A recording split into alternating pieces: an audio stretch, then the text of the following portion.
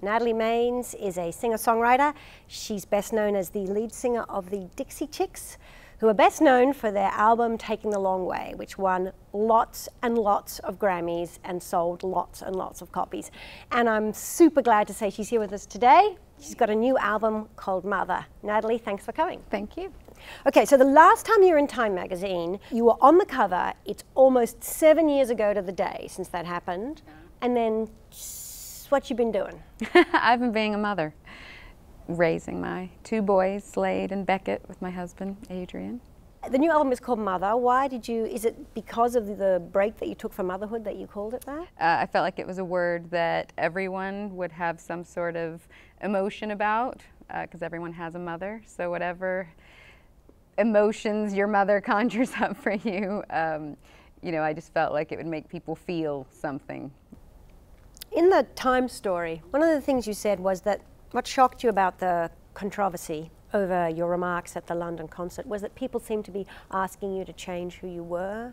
And I wonder if 7 years on and having been through motherhood and different things, if you still hold that view that you can't change who you are. I mean, I recognize things in myself that I want to change and I work on those, but that particular circumstance or instance isn't one of the things. I feel proud that I spoke up and that I, you know, exercised my right to free speech, and I think it's very scary that so much of the country criticized me for doing that. It did at the time cause a huge ruckus, and I'm sure you get asked about it all the time, and for a while you had to have quite serious security. I mean, it was quite alarming, the opprobrium that you faced. Has that all died down now, or is it still part It has. I do worry a little bit that being out, you know, I've sort of disappeared, so I wasn't on people's minds. So it's crossed my mind.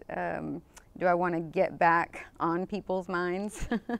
Will this lead to something scary? I hope not. Since Taking the Long Way, which was, as we've discussed, an enormous success, there hasn't been another Dixie Chicks album. How come?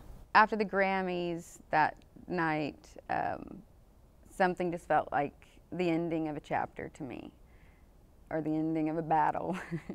And I was victorious and I was walking away. So country music is not something I'm dying to get back into. According to what I've read, which may or may not be true since it's on the ever-reliable internet, you are actually more of a holdout than Emily or Marty is. They would actually like to get back to making music and reform the Dixie Chicks, and you've been the reluctant one. Is that true? I mean, they have kids as well. I know. We'd have to ask them, but yes, they would probably be up for it before I would be. But they understand. Do you think if the country music establishment had stood by you more when you did make those remarks, that you would be less reluctant to return and make another album? Yeah, probably. That definitely had something to do with it. I never felt like I fit into that country genre before I joined it. And then when we were so accepted, I thought, oh, it's not what I always thought it was. It's not closed-minded and conservative. Here they are accepting me.